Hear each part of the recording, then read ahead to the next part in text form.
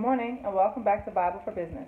As we continue in Matthew chapter 6, the Lord tells us not to store up treasures here on earth, but to store up treasures in heaven by being good to people. He admonishes us to be givers, not to be greedy takers and hoarders, not to covet others' things, but to look for those that we can bless. That's what the good eye is all about. He also tells us that we can't serve God and mammon. Now, mammon is the one that incites us to be greedy. It's a spirit behind unrighteous wealth.